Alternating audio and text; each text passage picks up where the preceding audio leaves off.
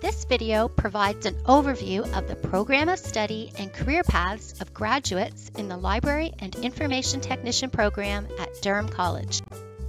Students begin their studies by learning about and visiting different libraries.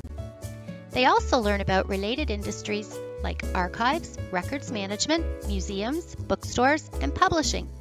This helps them identify possible career pathways their LIT diploma will prepare them to enter. They learn about the types of programming offered in libraries, such as makerspace activities, walking tours, how to and 10 events, and human library events by participating in or delivering these events. They learn how to use finding aids like the library catalog, as well as specialized databases like LexisNexis, PubMed, and Novelist. They create learning materials like instructional videos and web-based subject guides using technologies such as website authoring tools, screen capture software, and social media.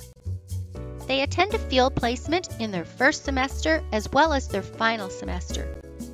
They learn how to apply cataloging rules to describe the content of materials and assign classification numbers, and acquire materials and promote them using social media or traditional marketing methods.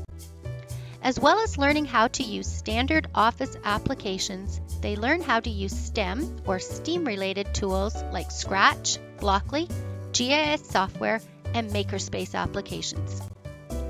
Our graduates work in all types of libraries, including elementary school libraries, public libraries, and academic libraries, as well as related fields such as archives, museums, publishing, and records management.